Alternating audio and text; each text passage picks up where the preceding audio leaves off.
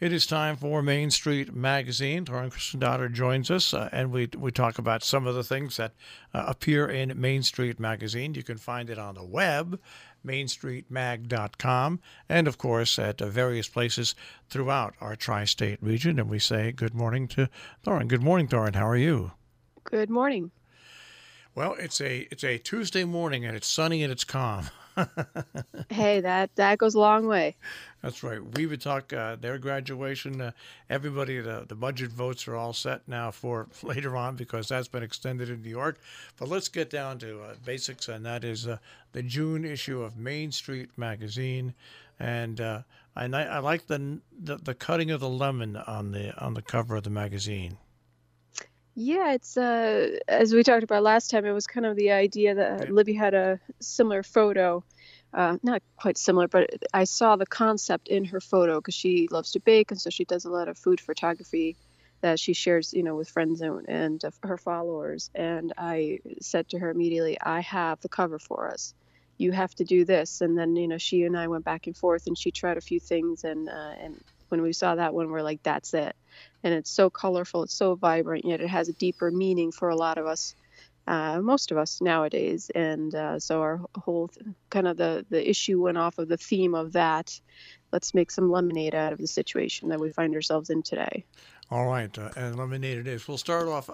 What's really important, and a lot of people don't understand this here in Northwest Connecticut, we have Gear has a transportation service for the elderly. We have other dial-a-ride programs and everything, but in Dutchess County there is a pretty good public transportation system, and that has returned. That is returning, which will help people break out of the slump I think they're in. I hope so. Hey, every kind of bit of normalcy, if we can call it that, helps just for the simple things of being able to get around for one.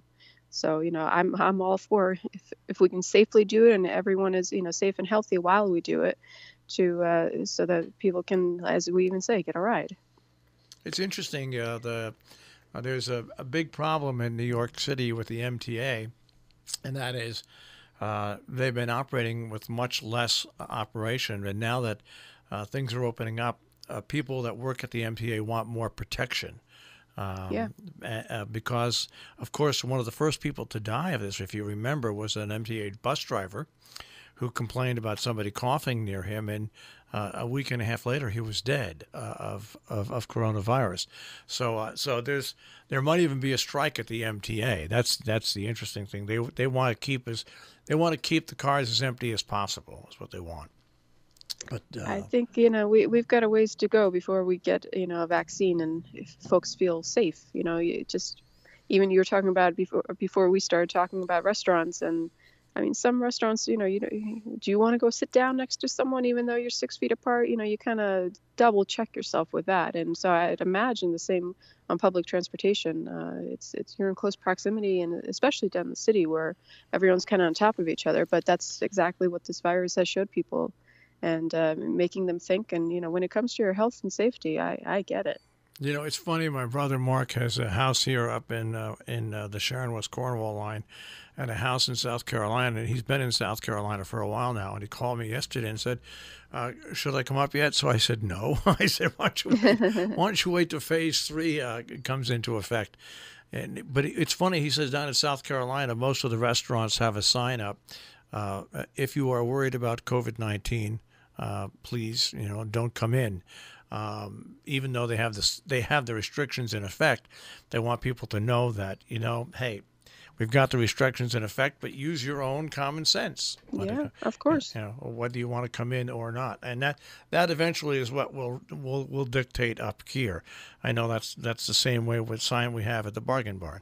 If you feel safe, come on in. If you don't feel safe, we understand, and we'll see you when you feel safe. Exactly. Or give you a call, and you'll meet them at the door.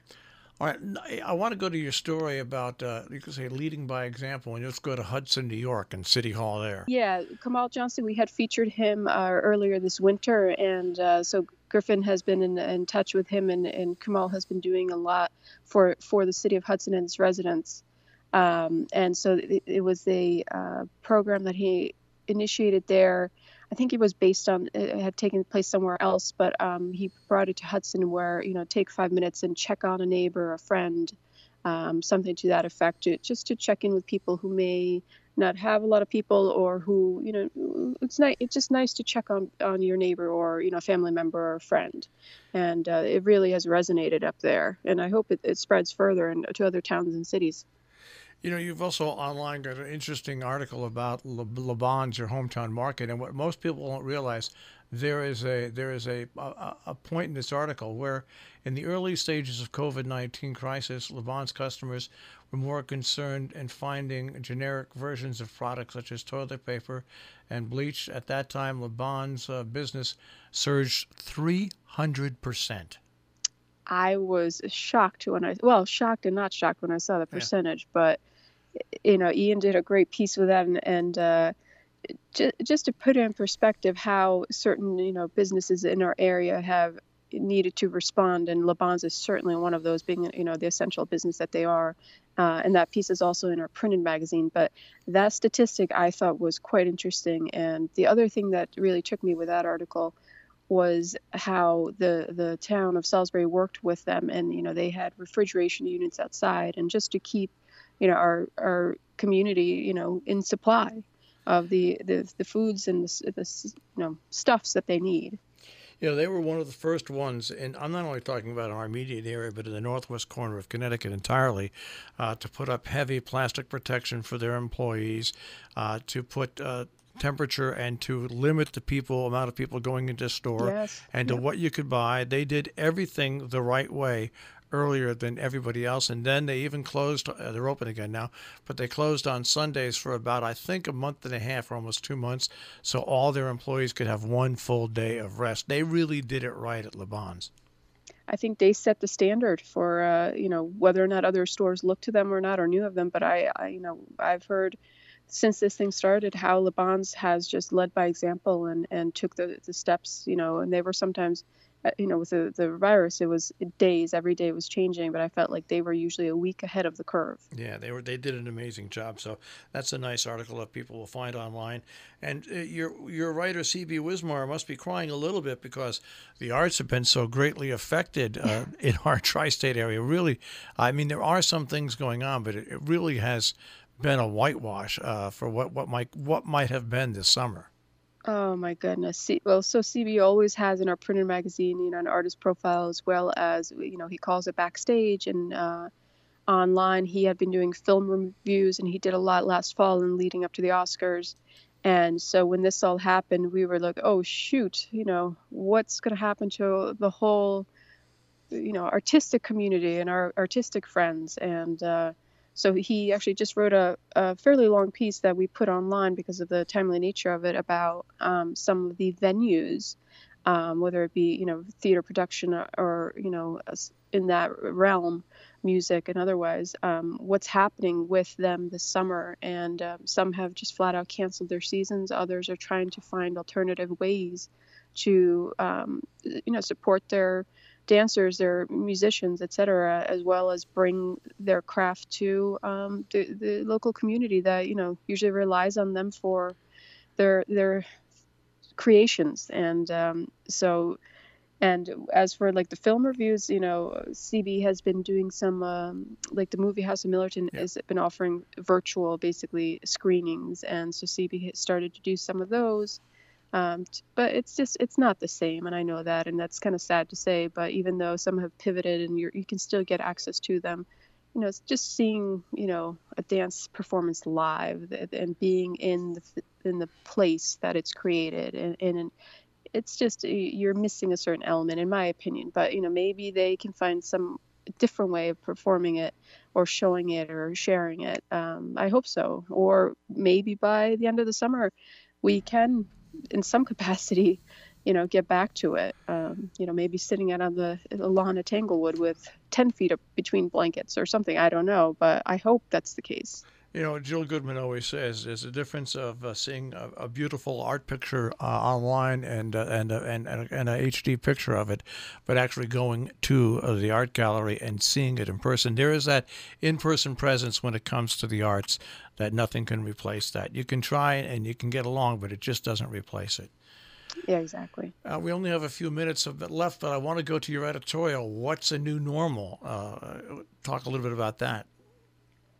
It's well, let me ask you, what do you feel is the new normal? I think all of us define that a little differently, and I think we, as humans, we like a certain routine. I mean, they always say kids thrive on routine.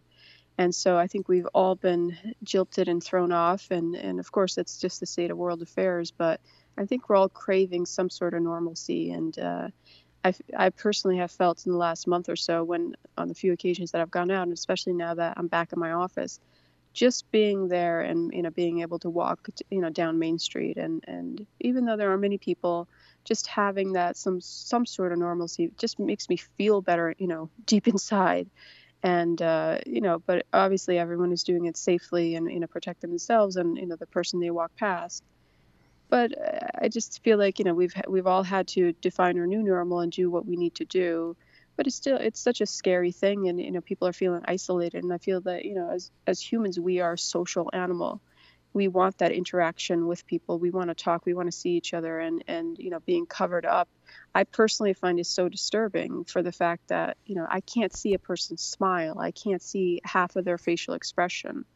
So it makes me sad. But of course, there's a bigger issue. People are getting sick, and this is a very dangerous situation. But when you're talking, to the average person about normalcy, these factors all play, excuse me, all play a part.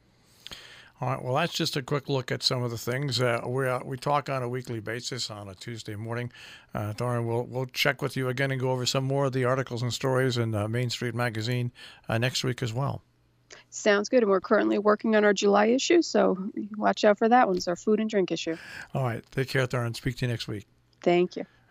Main Street Magazine, of course, on Robin Hood Radio, but you can find them on the web, mainstreetmag.com, and also at locations for the actual edition you can hold in your hands throughout the tri-state region.